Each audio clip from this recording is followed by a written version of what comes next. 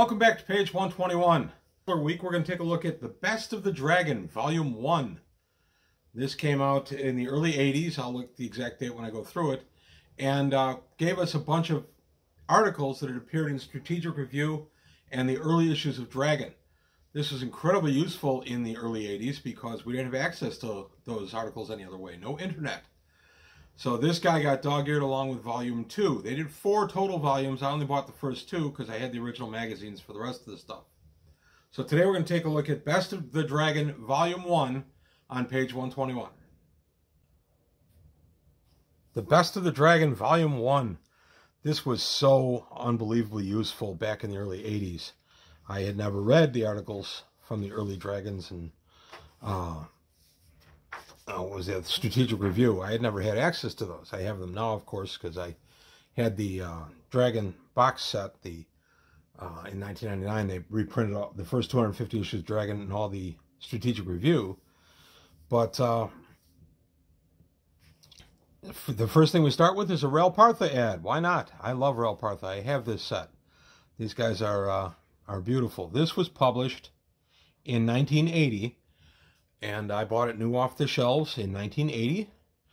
And we got a nice little introduction by Tim Kask. This volume is dedicated to Bill Hannon, who turned me on to making magazines, and E. Gary Gygax for giving me the chance to do it. So that's from Tim Kask. So we take a look at what was in here.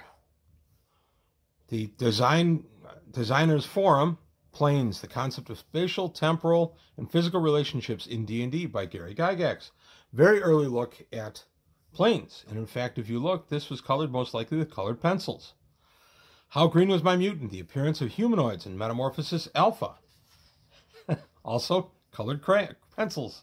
Coloring them in. I did not do that.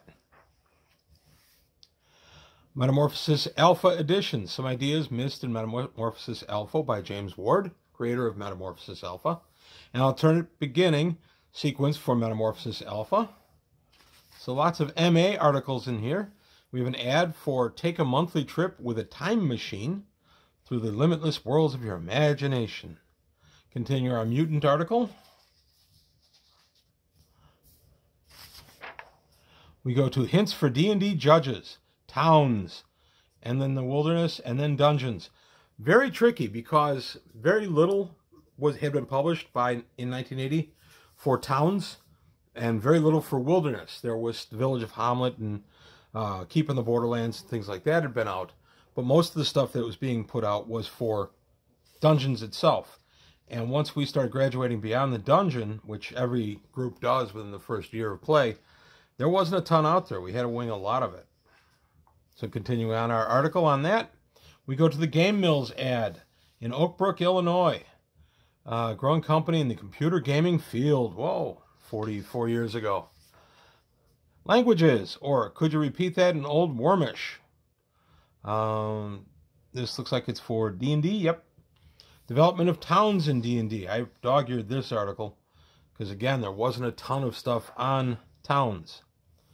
Let there be method to your madness. Have your dungeon kind of make sense. The Play's the Thing by Thomas Fillmore. Making the play fun. Designing your unique wilderness encounters. And we got an ad for Lyle's Hobby and Craft Center. I think they're still there. But yeah, this was interesting because it gave us a lot of other environments to play D&D in. Deserted Cities of Mars by Jim Ward.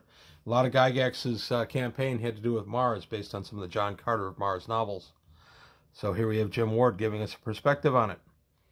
The Total Person in Metamorphosis Alpha by James Ward. It's so cool to see this stuff. Metamorphosis Alpha, for anybody who doesn't know, is the game that became Gamma World. Metamorphosis Alpha, you are aboard a massive ship, and the ship was flying through space, and something had gone wrong, and all the creatures that were in stasis had been exposed to radiation and mutated, and the human passengers had had some problems, and you go from there. MA was a fun game. Dragons by Dragontooth. New York City. The Great Dragon. This guy was new. The greatest dragon ever made. Kit stands 8 inches tall with a wingspan of 14 inches. Weighs almost 6 pounds. Wow. Heritage Models in Dallas, Texas. How heavy is my giant? This was actually pretty important because we had no idea how much giants weighed. So if we got into things like telekinesis or just push or anything like that, we didn't really know what to do. We assumed that they were big and we just took a human and multiplied it by that. But this article helped. Supergalactic Dreadnoughts by Al Navko in Belhaven, Virginia. Those are pretty cool looking. Tolkien in Dungeons and Dragons. Why, no, we didn't steal D&D from Tolkien. No, well, Tolkien took it all from any kind of myths he could lay his hands on, Teutonic and Celtic. So I guess all is fair, right? The Dungeon Hobby Shop, Main Street, Lake Geneva, Wisconsin. Never been there. Notes from a semi-successful D&D player, James Ward. And an ad for Welcome to Arduin, the Arduin Trilogy from Grimoire Games in Berkeley, California. Some thoughts on the speed of a lightning bolt. How fast is lightning? Just under the speed of light, actually. The meaning of law and caste in Dungeons and Dragons and their relationships to good and evil by Gary Gygax. An early look at alignments. An ad for Gen Con. Gen Con 1980 from Lake Geneva, Wisconsin. Gary Gygax on Dungeons and Dragons, Origins of the Game. D&D is only as good as the DM. Also by Gygax. That is actually true. Only as good as the player, the DM, and the players. The Dungeons and Dragons magic system. This actually helped a lot to understand exactly what it was that was intended by the designers. So I do remember reading this quite a bit. I knew it came from Chainmail and the tabletop game, or almost the tactical game that was D&D before it became a D&D or basic D&D. Fantasy Game Judges, Judges Guild out of Decatur, Illinois, about 2 hours south of me. Dragon Mirth, Monster Reference Table Edition, Hostile and Benign Creatures by Wesley D. Ives. Miscellaneous Treasure, Magic, Weapons, Artifacts, and Monsters. Additions and deletions, omissions, and corrections. Ha! Okay. The Search for the Forbidden Chamber. This looks like it was some prose story. And we got a little Dragon Mirth type thing there. And then we got new from Macawin Games, Macawin Miniatures, Starships, Monsters, Science Fiction. Well, that's kind of cool. I like the Xenomorph. Out of Salt Lake City, Utah. Continuing our prose. Search for the Forbidden Chamber. Also a little bit of a story. I do remember reading these stories and liking them because, again, they help me kind of dial into what D&D was supposed to be. The Dice Man Cometh. Dice markers. I love dice markers. That's how you did the original ones, folks. You took a crayon and you colored in half the D20. So one half represented 1 through 0 through 9, or 1 through 9, and the other represented the double digits. And let's see, from our fine dealers in Illinois, let's see. Lyle's Hobby. Yep. I think they are still there. I've been there. It's got to be 10 years since I went past there. That's not on my regular travels. Continuing in the prose. We got to look at, it's just continuing with the prose. Continuing the D&D article. What to do when the dog eats your dice or some other calamity befalls you 20 minutes before the game club gets to your place. Yes, had that happen.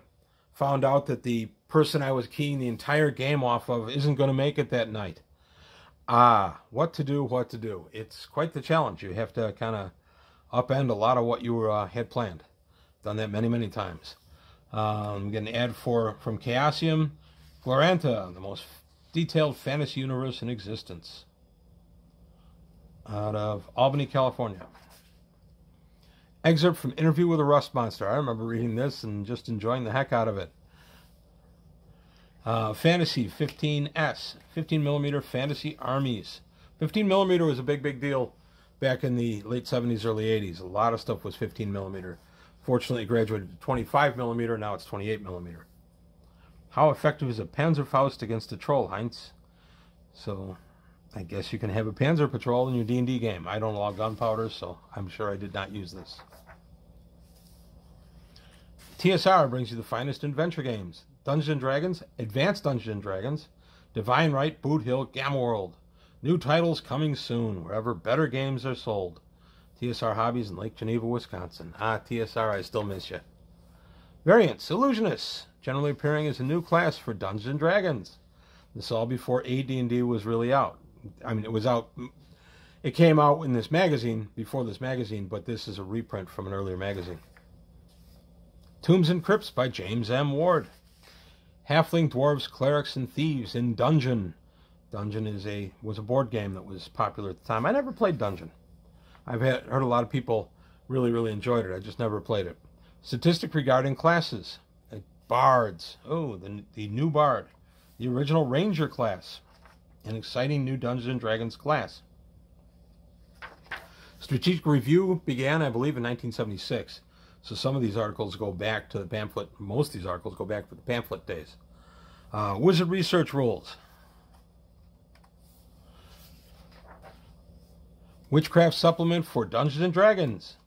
Priestess Witchcraft.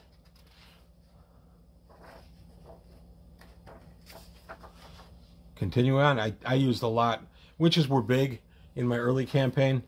I still use witches. I, by and large, replaced them with hags for most of my stuff, but still. Let's see, we got an ad for Gangster. This is all from Fantasy Games Unlimited. Villains and Vigilantes, Starship and Spacemen, Homes and Hovels. Not too much of a skewer on AD&D, huh? Or D&D. Monkish Combat in the Arena of Promotion. How do monks fight each other to gain their levels? I've covered that in my monk art video. Miniature Figures Limited. Largest manufacturer of wargame figures in the world. Wow. Solo Dungeons & Dragons Adventures. Let's face it, we've all done it. You don't have a group, you're dying to play, you sit down with your dice in a quiet room and you go ahead and you roll it. Solo game for yourself. And usually turns out really well or really bad, depending on how honest you're being with yourself and the dice. That's really how it goes. Lycanthropy, the Progress of the Disease. I used this article a lot. Lycanthropy is kind of it's a fun spot with me. I love lycanthropes, or lycanthropes, depending on how you say it. But Lycanthropy, the Progress of the Disease, good article. The Japanese Mythos. This was an early look at some Japanese mythic characters in D&D. Continuing on through that, lots of stuff to draw from here. Random Monsters. And I don't mean wandering monsters, I mean random monsters. Continuing through the Random Monsters, got a nice illustration down there, I like that. And then we have the Westminster Gaming Society. Okay. And then we have D&D Options Demon Generation. Use the heck out of this article, too. It's convenient that it was the very last one. Then we have an ad for Complete Strategist at Wargame Headquarters. An open challenge to any and all gamers. So if you're in New York or New Jersey, headquarters for Dungeons & Dragons, the complete TSR line. And then in the back, we get an ad for Space Gamer. It was a magazine that featured lots of different role-playing back in the day. So there you have it. Best of the Dragon, Volume 1. I really used the heck out of some of these articles in the earliest days of D&D. Of course, by now, there are other articles that have been published over the intervening 40-plus years that have kind of gone a ways to explain stuff a little bit better, make it a little more complete for your game. But back in the 80s, the early 80s, this is all we had. And like I said, right after I got into D&D, one of the first things I bought off the shelf was this issue of Best of the Dragon. And then, of course, Best of the Dragon Volume 2. I'll take a look at that in a future video. So there you have it. That's a look at Best of the Dragon Volume 1. I hope you enjoyed it. I sure did. It was fun to go back and page through this guy. I don't go through these before I open them up for our group. So it's a fun trip down memory lane for me, as well as I hope for you guys. So there you have it today on page 121. I want to thank you for your time. Thanks for watching. Please like and subscribe. Tell your friends. And I'll see you next time.